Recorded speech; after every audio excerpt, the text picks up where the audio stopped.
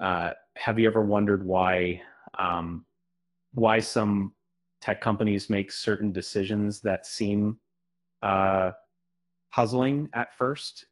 Um, Take AMD, for instance. Before diving into their latest Ryzen 9000 X3D series, a friendly reminder to subscribe to the channel and hit that like button would be appreciated. At CES, AMD unveiled the Ryzen 9000 X3D series, but not in the way many gamers had hoped. The flagship model, the Ryzen 9 9950 X3D, will feature only one 3D V-cache die instead of the anticipated two. This decision aligns with AMD's previous strategies, but it left many scratching their heads. And given, according to reports, the choice, AMD's choice stems from economic considerations. The company determined that a dual CCB setup with 3D V-cache would be too costly to produce CEB. They also noted that the potential gaming benefits wouldn't justify the increased price tag for consumers. In a clever design twist, AMD has repositioned the core complex die and the 3D V-cache.